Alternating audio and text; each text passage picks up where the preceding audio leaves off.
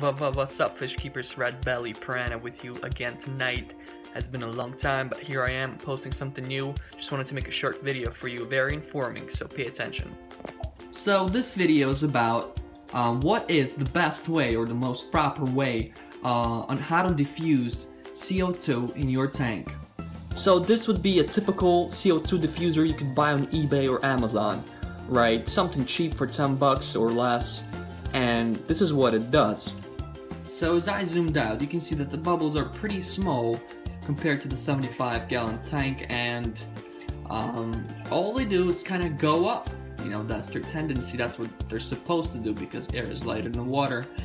And so the purpose of this video is to show you how the bubbles can be actually dissected into smaller bubbles. So how can I dissect bubbles into smaller ones? Here is the answer. It's right in front of you. This pump, or any pump from any filter should work, as long as it has a propeller inside, and most of them should. So again, just to show you what I'm gonna do and the impact it has on the bubbles and their size, just watch this. So this is what I'm gonna do. I'm gonna slowly descend this pump on top of the CO2 diffuser. Just like that. You see, they're connected kind of. Let me just lift it up for you.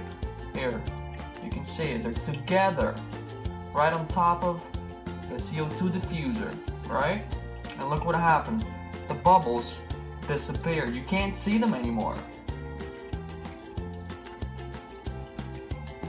However, if I take the camera, you see that? Do you see that? It's like snow. It's like snow inside a tank. Look at all those bubbles.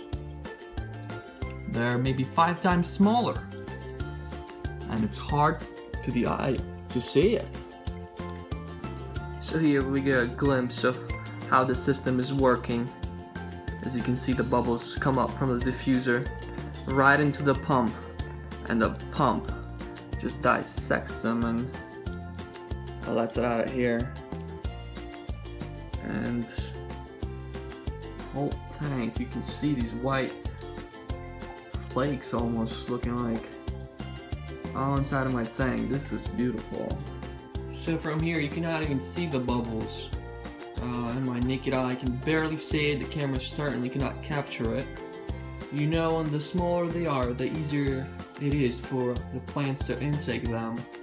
And it is also easier for the bubbles to move around the tank because they're small and the current is strong enough to move them in places where they could not reach before. So if you got an extra pump and you have a diffuser, put them together and put them to a good use. So that's my short little video for you. I hope it was informative. If you liked it, please like it and subscribe for more. Thank you so much. Red Belly Piranha.